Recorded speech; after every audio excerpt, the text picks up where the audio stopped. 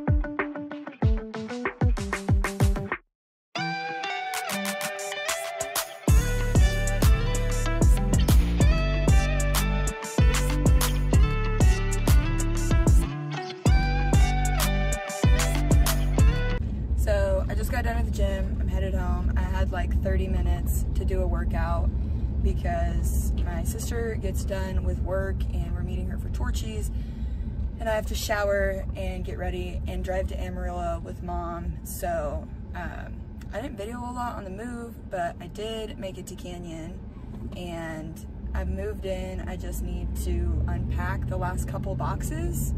So it's been going good, but I'm exhausted and I skipped 2 days of lifting, so that is not my favorite, but I'll get back on it. I did legs and pull today because I skipped both those days, so technically I'm supposed to be doing push, but it is what it is. So I have to finish things up, hopefully get some rest, and then fly to Oregon on Saturday. So craziness. It's craziness, but it's a lot of fun. I'm just super tired all the time, but it's okay.